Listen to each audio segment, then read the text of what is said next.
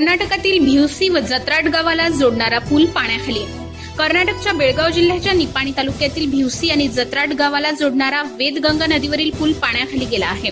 त्यामुळे या दोन्ही गावांचा संपर्क तुटला असल्याने या मार्गावरील वाहतूक बंद करण्यात आली आहे। महाराष्ट्रातील दूधगंगा काळमावाडी धरणातील डाव्या कालव्याला जोडलेली ही वेदगंगा नदी उन्हाळ्यात काही दिवस कोरडी असते। मात्र आता पावसाने हजेरी लावल्याने या नदीचे पाणी पात्राबाहेर जाऊन पूल पाण्याखाली आहे। धरण क्षेत्रात व पाणलोट क्षेत्रात पावसाचा जोर जास्त असल्याने हे पाणी पात्राबाहेर गेले आहे असे म्हटले जाते। तरी या वाहत्या पाण्यात कोणीही प्रवास करू नये म्हणून दोन्ही गावाच्या बाजूला बॅरिगेड्स लावून प्रशासनाच्या वतीने पोलीस अधिकाऱ्यांचा बंदोबस्त ठेवण्यात आला आहे।